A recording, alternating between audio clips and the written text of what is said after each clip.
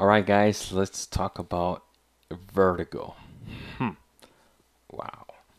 All right, so this is a Alfred Hitchcock movie. This is Vertigo. This was filmed in, let me see, 1958, I believe so. All right, so for some reason he reminds me of Mr. Rogers. I don't know why. It's weird.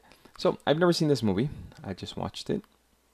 Well, I don't know why I haven't been watching these older movies because this one is awesome. This is a very, very, very good movie. So I got this movie here in Mexico. So this is the Universal. I don't know if they did something different to this one because the quality was really good. On top of that, I am watching it via a 4K player and a 4K TV, which sometimes scares me because it might make the movie uh, look weird on these older movies. But no, the transfer is really good. So overall, what did I think? Well, the transfer here was good.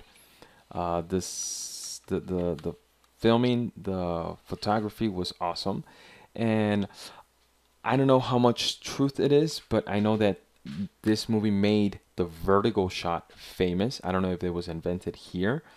There's like contradicting info, but at least this movie made it famous because that's what they call the vertigo shot. And then it's one where you're either moving away and at the same time zooming in on the person. So that there was one scene, a couple scenes that it used that shot.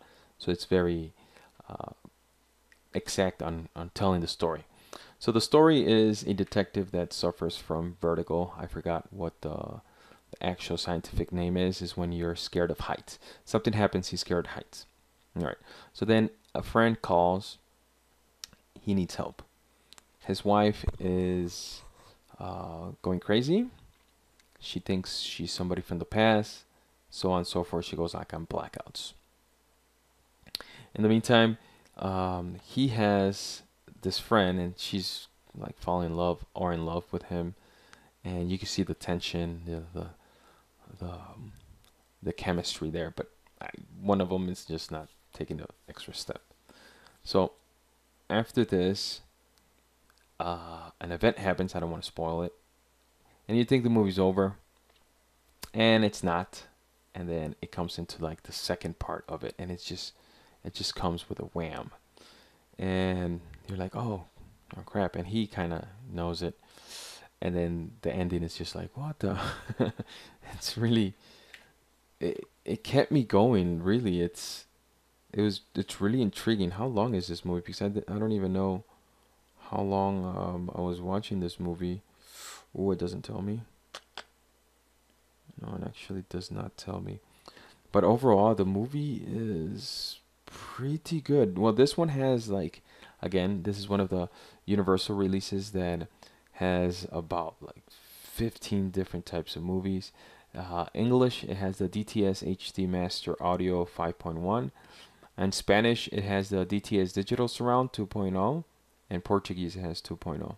And then after that, it has a whole bunch of other stuff. This is, I think, like 2 hours. It felt like 2 hours, a little bit over 2 hours. But it was just nuts. It's how it messes him up, how the whole story, the whole life is just like one thing after another. He just keeps a positive, like, okay, I'm down, but hey, let's keep going. He keeps a positive outlook to love. But man, that sucks.